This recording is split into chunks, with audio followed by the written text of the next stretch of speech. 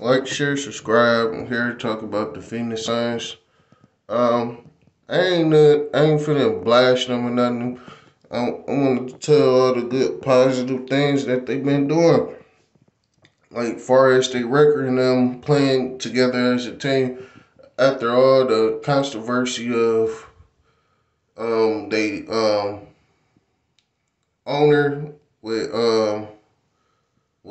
Aiden having problems with him and seeing what gonna happen with him and if he gonna stay on the team. They did a good team camaraderie of staying on pace to be a good team. I'm surprised they was able to do that from all that controversy and all that. Other than the Nets and the Lakers, they still suck. But the one that's holding them to a standard that I see who's putting on for his team is Devin Booker. He busting people's heads.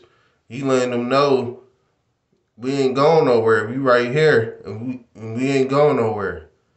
We gonna make this happen regardless what anybody say. And I like that. I like that he showing up and he putting up these um good stats and busting people's heads. Devin Booker, he the truth. Last year, um, the Pelicans took him out, but it wasn't the cause of it. It was the cause of him because he got injured, and they just let up. They just didn't put on the pressure on the Pelicans. But this year, I'm looking to see something better. I hope to see something better. I hope they can make it to the finals again. But I don't think it's gonna happen.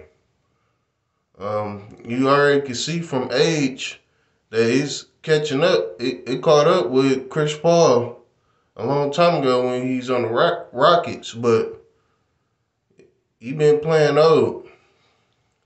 Uh,